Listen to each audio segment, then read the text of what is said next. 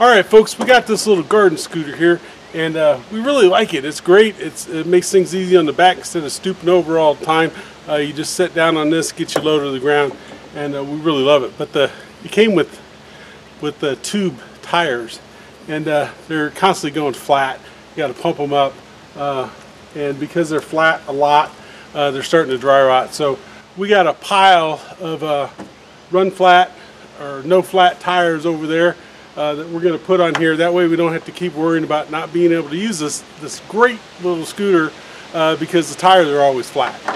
Now to do this, I'm going to need a 1/2 inch socket or a 1/2 inch wrench, and in my case I've got one of these little adapter thingies which is a 3/8 drive, so that my 1/2 inch socket will fit on there, and then I can put that in my drill driver, make taking these bolts off really quick. Alright, so as you can see, instead of a lot of these things have a cotter pin, but this actually has a nut on this threaded I thought that was 1/2 inch. It may be a, nope, there we go. Alright, so as you can tell, 1/2 inch wrench, and I just realized this is on the axle, and so I'm going to have to put a 1/2 inch wrench on the other side to keep this from turning, because as I'm turning this, the corresponding piece on the opposite wheel is turning. So I need a way to hold that. And before I go too far, I'm going to use my 1/2 inch wrench on the other side and my socket on this side and see if I can get this broke loose. And there we go. So actually what happened was the nut on the other side came off. You can see I got the washers for that. So you can see what happened is this end came loose. But now that I got this off, I'll grab this with some vice grips and be able to take this other end off, and then when I put them on and tighten them, they'll be just fine. Alright, now I got my vice grips here, and this metal here looks like it's fairly soft, and so I'm going to put my sock on top of this and then clamp down. That'll keep the teeth on this from marring this up a whole lot, because if I leave burrs in it, then the axle may not rotate as well. So now I got that on there, I'm going to see if we can get this side here off. And there we go. Now I said this was a 1/2 inch. It's actually, I think, a 13 millimeter is a better size, but the 1/2 inch will work. So now we got that off, put our wheel on here, and we're going to discover this is not the right size wheel. So this is a wheel we've used on all our other little garden carts, but we're going to need to order a different wheel for this one.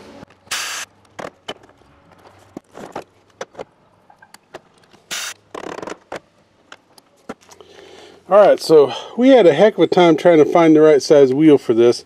Remember, these are not the axles with the cotter pin, and typical size of these axles is 5/8 of an inch, like for the metal utility carts and stuff. This is a 1/2 inch axle.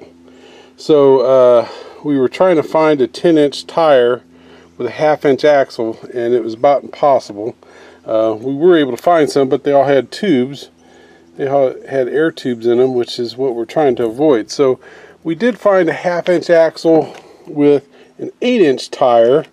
It's a little skinnier than what we were looking for. And it's a little shorter, obviously, but we were okay with the shorter because that just means that the buggy is a little closer to the ground when we're trying to get closer to the ground anyway. So I think the 8 inch tire is going to work out fine.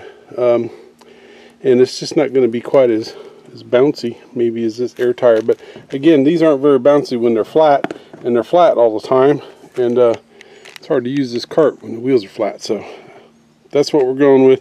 Again, on these you need a 1/2 inch diameter on these axles.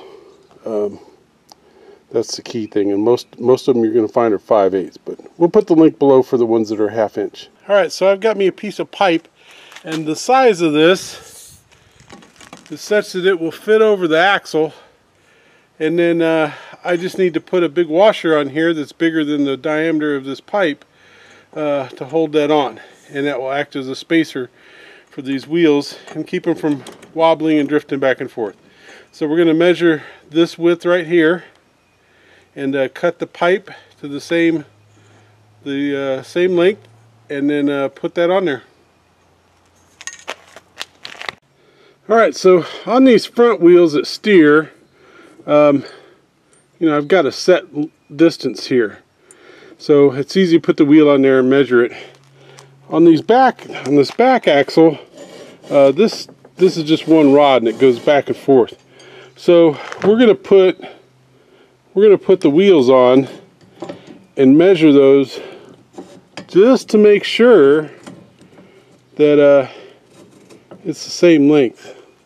And actually what I'll probably do, so I think it'd be easier, is I'm going to push this axle in until it is even. Right there should be good enough. And then push this wheel on, and then I'm going to measure this distance, but I'm going to cut it in half. That way I can make sure that this axle ends up being evenly spaced. So that should be my total length that I need a spacer for, and then I'll just divide it in half.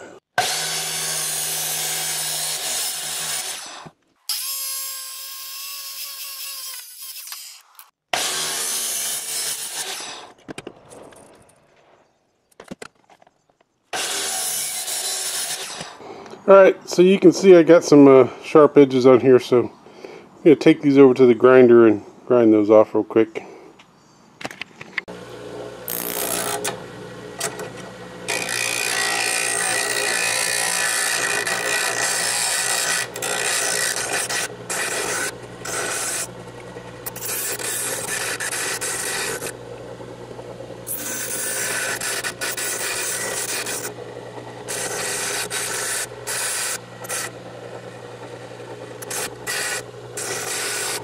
Alright, so we got our spacers here made.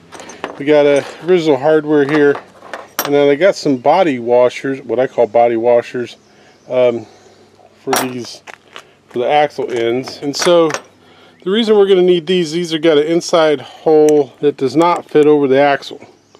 So we're going to put our spacer on, and then this is going to hold it. I'll take up this extra slack with the other washers, the original hardware, and then this nut with the nylon insert for retaining it will fit over the end, and we'll hold this on. Put a couple of these spacer washers on.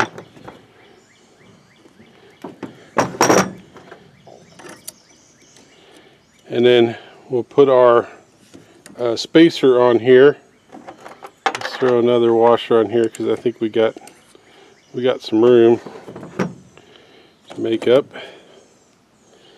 And then, yeah, actually probably take that spacer out.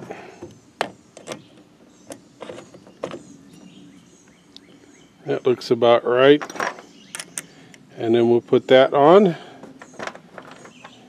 And then our retaining nut. And we'll tighten that up.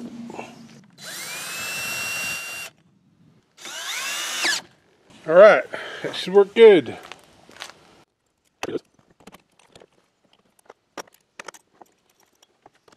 Alright, so again, this axle moves. So we'll just start off with some spacer washers there. Our spacer. And then we'll toss our wheel on. And our retaining nut, and then whatever slack we have we'll make up on the other end. And don't forget, we got to hold the other end of the axle with a pair of vice grips to keep it from spinning. Alright, I think that looks pretty good there. Alright, so there we go, all four wheels on our little garden buggy. Had to go test it out.